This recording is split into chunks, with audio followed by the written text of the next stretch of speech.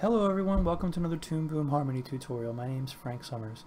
Tonight's discussion is going to be about art layers. I sometimes refer to them as sublayers, so if you hear me calling them sublayers during this, I'm referring to art layers. Why don't we jump on into Harmony? Essentially, again, this was another one of the big things that kind of gave me, what tripped me up a lot in the beginning when I first switched over from Flash into Harmony, and that being that every layer that we are dealing with is actually made up of 4 separate layers. Now, I'd like to first start off by saying that Essentials, I believe, Harmony Essentials only has 1 art layer. So if you have Essentials and you're listening to this this particular tutorial, it may not be for you. However, if you have Advanced and Premium, each singular layer has 4 separate art layers or sublayers. I believe that 2 are only shown by default since Harmony 12 came around. I think this was in Toon Boom's effort to help kind of streamline the interface a bit. So if you go to Preferences, go to Advanced, support for overlay and underlay arts, make sure that is clicked off or checked off, hit OK, and also just make sure that your art layers are being shown. I have mine shown already by simply right-clicking either in the camera view on the side, or I prefer to keep mine over here, and here's mine right here. By default, the L stands for line art. The next one down will be C for color art. The bottom one will be U for underlayer, and the top one is O for overlayer. Before we go any deeper, and if your head's kind of spinning a little bit, don't really stress out about this too much. I would say that a vast majority of everything that you do is going to be done on the line art, the standard line art layer. I mean, like 90% of everything you're doing could be done on the, actually 100% of what you could do could be done on the line art layer. However, the other layers give you lots of options and different ways of handling some trouble areas that you eventually find yourself into. The first one, I think, and I'd like to point out, is a textured brush. So let's just grab a brush, texture. Let's just find something good. That's kind of too small. Let me make it a little bigger so you guys can see. Okay, cool. I'm going to pick a black color. Looks good.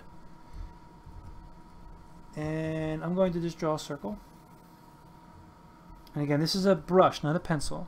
And I'm going to use red, use my paint bucket, and I'm going to paint bucket it. And as you can see, that is not a very desirable result. There's kind of like a nasty, the color is not going all the way over as far as we may want it to go. And that is because if I was to select and pull up the strokes, you can kind of see that, there's a blue envelope, if you will, around the textured brush. And again, this is only about the textured brushes where this is occurring. And that's what's helping to define the feathered edge, the soft edge of the textured brush. And so that's kind of giving us some trouble. The fill is not really going all the way to the edges. So let's just select our fill and get rid of it. And this is where one of our art layers come into play. We could use our color layer. And right now there's nothing on our color layer. There's nothing defining where that circle could be to properly fill this a little better.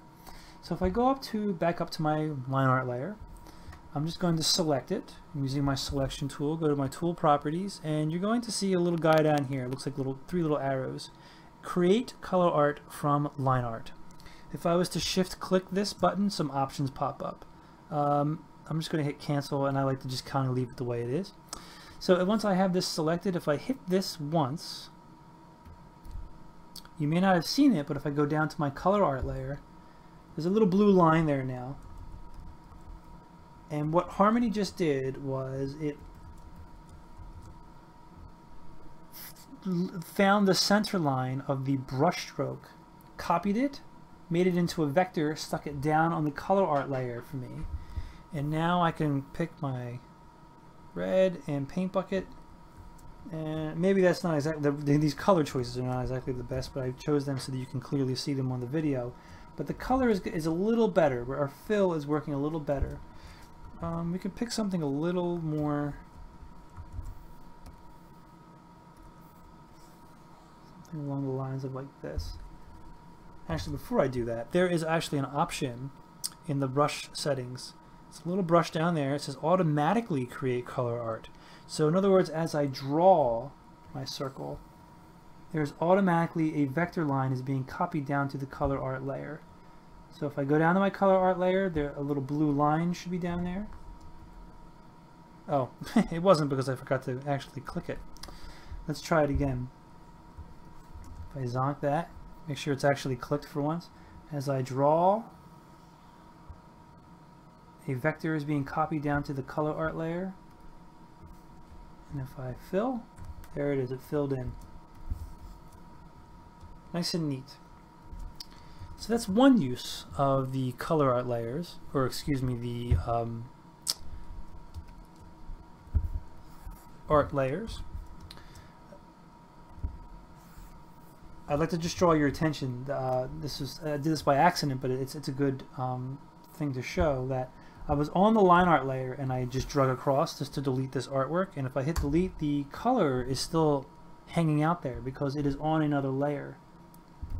It is on another sub layer or another art layer. And this is definitely where it could get a little confusing. It takes a little bit of practice to eventually just kind of remember where you put things. And after a while, it does come to you relatively quickly. I'd like to point out that there is an option, if I wanted to, delete everything in one fell swoop. Where is it? I believe it is this right here. Apply to line and color art. So if I click that and then selected everything, goodbye, everything's gone. I'm going to uncheck that. Let's find another use for our sub layers. Here's this guy again. In our previous tutorial we had this kind of thing going on here, and I drew another hand in there where the hand was dragging. Here's a great use for the sub layers. I can select this hand and we are going to hit a new drawing, and like we learned in our previous tutorial, it is good practice to set our pivot point first before we do anything, and sometimes you can see it jotting around. Sometimes the deformer doesn't really, it's not nice to you. So most times it works right off the bat, but sometimes a deformer makes the pivot point jump around like that. Just after a few tries it pops in. So I want to draw a new hand, and if you remember in the last tutorial, that hand I drew was pretty nasty. So what I'd like to do is actually, I have a rough brush I like to use. I jump down to my underlayer, and now I can start sketching. And I can be a little more loose and a little more free. And I want to just kind of rough this in. And again, I'm working on the underlayer. And I can define my shape a little better. And again, because I'm still working on the layer itself, it's still inheriting all the position and rotation keyframes. I can look at the animation and think, oh, it's working okay. I can swap back to the, look at that, that's the worst hand in the world. What an improvement. We can go back to the original hand. And again, as I did in the previous tutorial, maybe I'll even make a new hand. I'll make a point. Again, make a new drawing. Let's fix our pivot first. And yeah, there's something squirrely about this particular deformer. Fix the pivot first before I go ahead and do anything. And I'm working on my underlayer again. I have my rough brush. Let's get the palm in there. Let's just kind of sketch a hand in there. We'll put a finger pointing.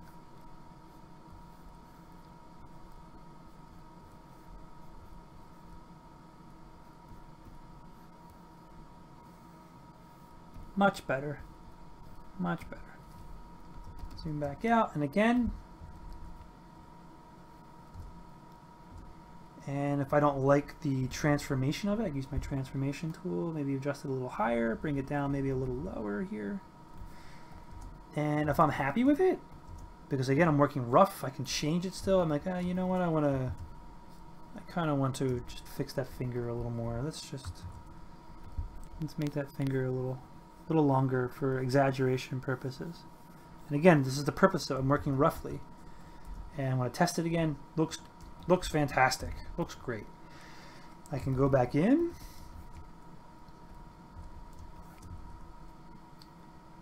I can, what did I use? I think I used this color. I'm gonna hop back up to my line art layer.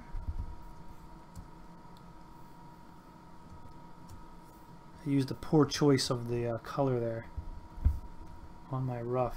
I don't know what I used. Let's find out. Let me guess. I can do that. It was poor planning on my part. And I usually have a blue. I used a rough.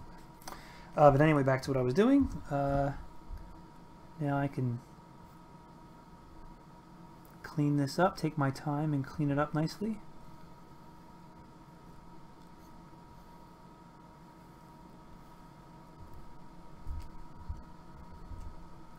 Yep. Use my skin tone. And you know, I should have used a different brush.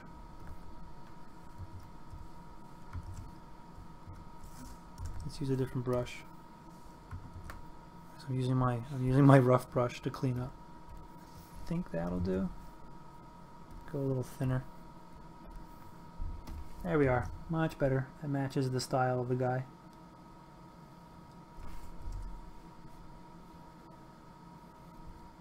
Let's just get this hand in there.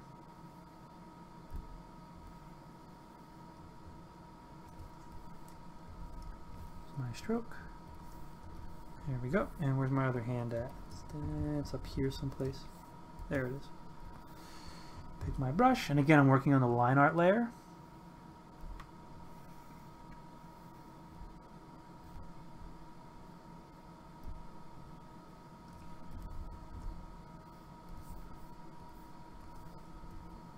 Oops, wrong color. Okay, great. And there we go. Using the underlay, I was able to work out my drawings a little better, make them a little stronger. It's very handy for creating replacement parts. So now I'd like to draw your attention to, you can still kind of see, however, the rough animation kind of sitting underneath it there. And so there's a few ways of dealing with that.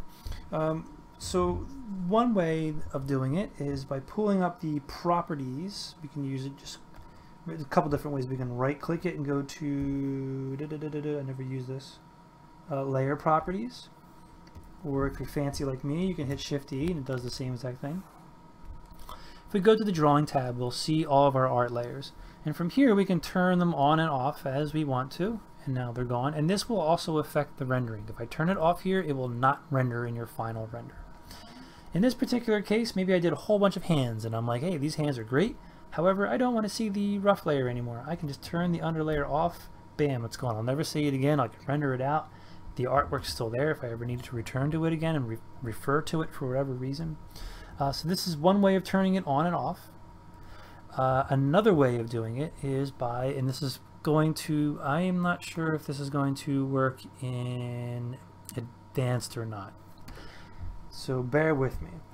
But there's another fancier way of dealing with it in the node library under filter, under isolate, and we have a couple of different nodes down here: color art, layer selector, line art, overlay, and underlay, and each of them kind of does what you think it's going to do. If I was to find the hand, if I was to take, let's say I wanted to get rid, I wanted to show what was on the line art layer, I would just drag out the line art node, insert it in there, and voila, all I would ever see is coming out of that hand layer is what's nested, is what's drawn on the line art layer. There is another node in here called layer selector, and if I attach that and I hit the properties of that, this gives me a very similar looking thing to the layer properties, where I can kind of hand pick what I want to show. You know, maybe there's art that's like hanging out on the line art, and there's something else kind of hanging out on the underlay that I want to keep. So this particular node will allow me to kind of pick which ones I want. So that said, why don't we pull in another example of how we can use these nodes down here to create a little bit more of a complex compositing issue. Let's just hide him. Let's go to our library, stage, let's pull good old texture girl back in here and give her a hot second to show up. Okay, so for texture girl, whoops, too far. Let's give her a hat. Let's take her bow and let's just hide the bow for now. It's in the way. I'm going to, let's just make a layer here. We're going to call it hat. And I'll connect it to her head peg. And for now, I'm going to drag it all the way down, Here's her main composite for all of her goodies. Everything's, I'm going to just stick it on top of everything.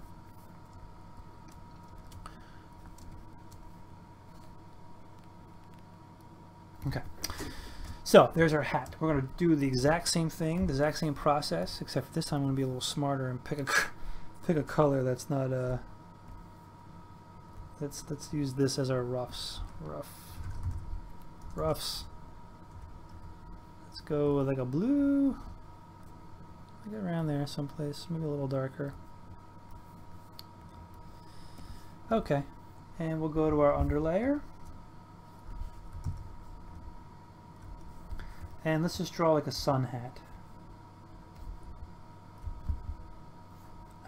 So something like this, where it would curl up behind her head, maybe come down like this.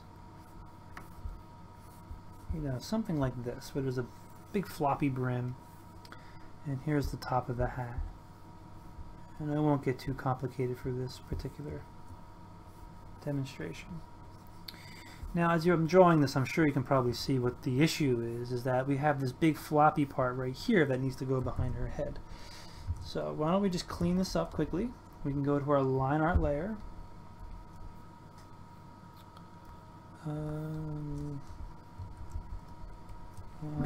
So her style is, she has no line. How can I deal with that? For now, I'm just going to make it red, so for the purposes of this tutorial, so you guys can see what I'm doing. So let's just clean this up. We jumped up to our line art layer. We're going to clean this up. Okay.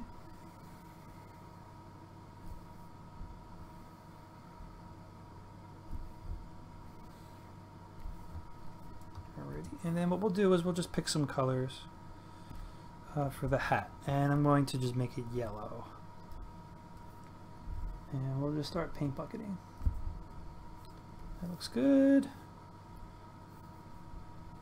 Let's give the, should we make that, how about make that orange? Great. And then for the under the hat, we'll make that a little darker. Cool, and then we'll take this and just zonk it. So now we can't see it anymore. So the issue we're having right now is our hat. Let's go to our node view here. So we have a couple things. One, we want to get rid of that rough hat that we just drew, and that's going to kind of shake itself out eventually. But what we'll do is we'll jump into our drawing view. We're going to cut our hat up a little bit. We're going to take this piece here that will be tucking behind her head, and we're going to cut it out. We'll jump down to our color layer and we'll just paste it. As you can see, as I'm jumping between the layers, we're not seeing the, the art layers, we're not seeing the full image. If we click this little eye, you'll see all of them kind of light up, and that's going to show us everything at the same time. So that's a good way of being able to kind of just isolate what we're working on. So now we have the hat that's going to go in front of her head on one art layer, and then the part that would be behind her head on the color art layer. And now, using some fancy pants nodes, we'll use the line art node, and we'll do something like that. And then we'll grab the color art node, pull a copy of the hat, stick it into the color art, stick this behind everything, And there we are. Our hat is now composited on her head. And this makes it easy for us to use one drawing to kind of manipulate the hat a little better. We want to move it down a little closer over her eyes, something along those lines. Or maybe move it a little higher, what have you. Or move it like this. The downside to this is if we ever wanted to skew these pieces, again, you have to remember that this is one drawing that we are using the line art and color art nodes to separate into two drawings, but they are actually still just one drawing, so we can't skew one piece over the other. So this is that's one downside of this system. The upside is that we're only dealing with one drawing. So if we wanted to say, let's go into the timeline, let's go forward, let's just say we wanted to, you know, change the drawing a little bit. Let's just say I don't know, the wind kicked up or something like that, or you know, maybe the hat is drooping down. That's probably a little bit better. You know, we can just draw our hat drooping down a little more. Maybe, I don't know, this is blowing in the wind or something, you know. Okay, and then let's just do some quick color picking.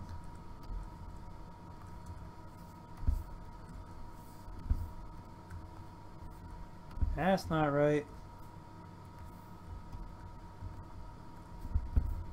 There we go, and let's turn this off again. I lost the top of my hat.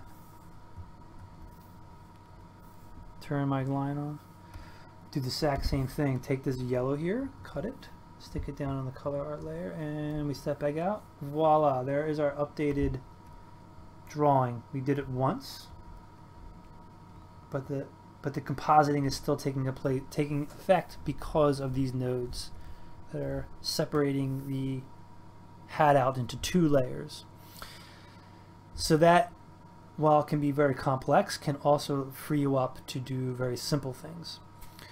I think I'm going to wrap it up now today, guys. Thank you very much for joining me. If you have any comments or questions, please say so below in the comments section. Please hit the subscribe button. You can follow me on Google+, Twitter, Tumblr, and my good old blogger. I update on a near daily basis with sketches and drawings and whatnot. I do the Wednesday lunch live sketch every Wednesday at 12 p.m. Eastern Standard Time. I hope to see you there. You can click one of the links there and check out what I do there. And I think that's going to be a bit. You guys, that'll be it. You guys have a great week. Take care.